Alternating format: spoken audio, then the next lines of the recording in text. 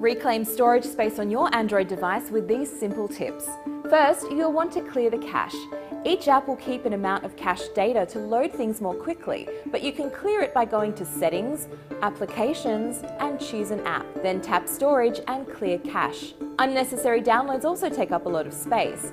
Find your Downloads folder, sometimes called My Files, in the app drawer. If you've set up automatic photo backups to Google Photos, you can get rid of them from your device. Go to Settings, Free Up Device Storage in the app, and it will delete photos on the phone. But definitely make sure you've set up the backup correctly before you do this. For devices with Microsd Storage, it's possible to move apps and files to the card. Go to Settings, Applications, Application Manager, and select the app you want to move.